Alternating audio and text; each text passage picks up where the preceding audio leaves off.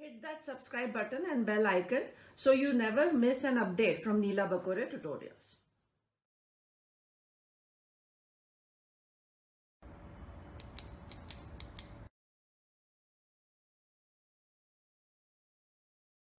In this part, we'll talk about another group of kingdom fungi, and that is Ascomycetes.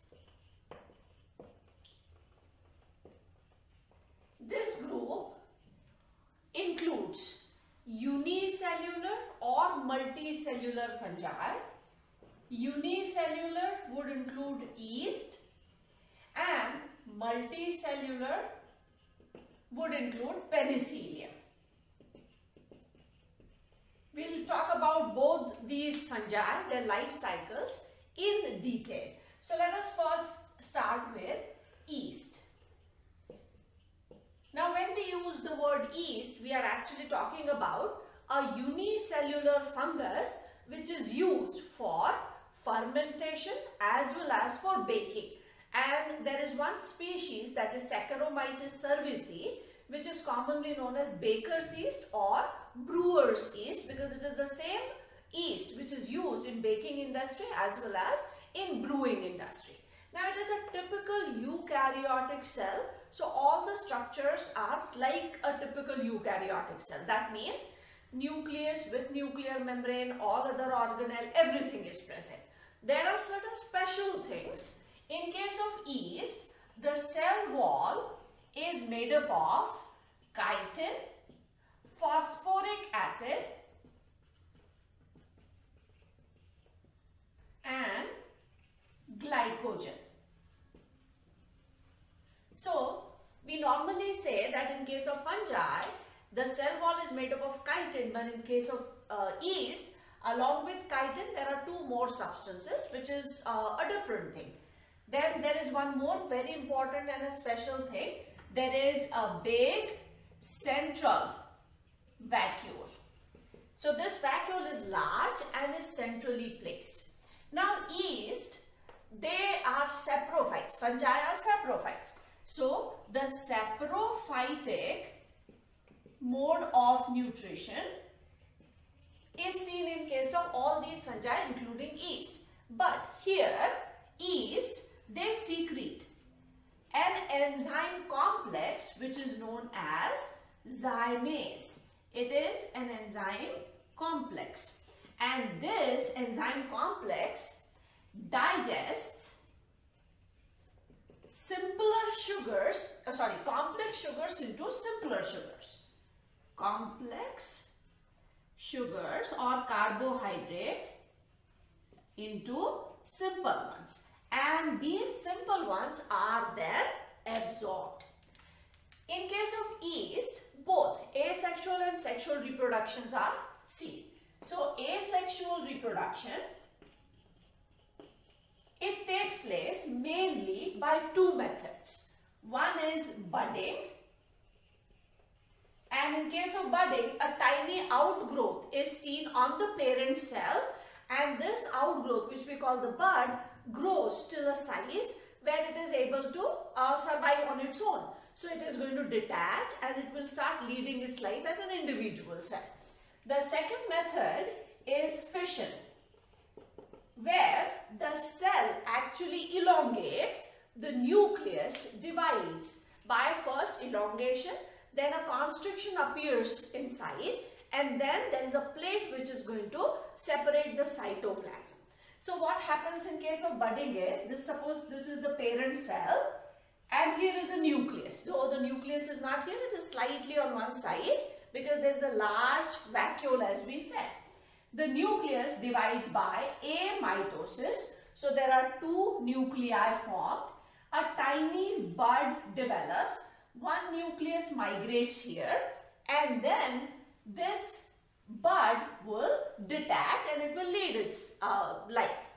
In case of fission, the cell is going to elongate like this.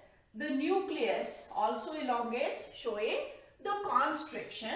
After this, the nuclei are formed and a plate is formed which is going to divide the cell into two. So this is the fission method and this is the bud budding method. Both are seen in different species of yeast. And there is one more type of yeast which are called halobial yeast. And halobial means the yeast that shows asexual reproduction by budding as well as fission. Such yeasts, they are called halobial yeast. So there are three ways in which this asexual reproduction can be seen: purely budding, purely fission, or it could be partly budding and partly fission. Then sexual reproduction. Sexual reproduction shows three steps. One is plasmogamy, where the cytoplasmic material fuses first, then followed by karyogamy, or we can write them as separate steps. Karyogamy, that means the fusion of nucleus is going to take place, and then there is meiosis. So all three steps are seen in case of sexual reproduction. In yeast, sexual reproduction can be by hologamy. This is seen when the cells are haploid. That means these two haploid cells which are leading their normal life, they start behaving like gametes and then they fuse to form a diploid zygote, and this zygote undergoes meiosis to form haploid cells which would start leading their life. So because these two cells were leading normal life, acting like organisms, and these two complete cells have fused, we call it hologamy, fusion of the whole cell, that's why. But here they are acting as gametes. This is seen in case of the yeast which are normally haploid, in haploid yeast. And in case of diploid yeast, that means the normal cells are diploid. They lead their life cycle in the form of diploid cells. They undergo meiosis first, produce gametes. The gametes fuse to form zygote, which is diploid, and the zygote is going to lead its life as a diploid cell. So this is one method, and the second is by gamete formation.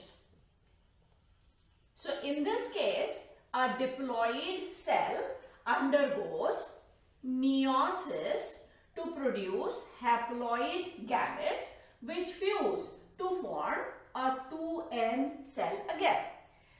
Yeast, different species of yeast, they exhibit different types of life cycles. So in yeast, we find all three types of life cycles. That means the life cycles which are seen, one is haplontic. That means most of the stages are in the form of a haploid cell. Only one stage would be diploid. The second one is diplontic, where it is just reverse. All the stages are diploid except for one stage which is going to be haploid. And third is called haplodiplontic. That means here half of the life cycle is spent as haploid cells and half as diploid cells. So there are three different species which exhibit these three different types of life cycle. So now in the next part, we'll start with these three types of life cycles and we will see which species exhibit which type of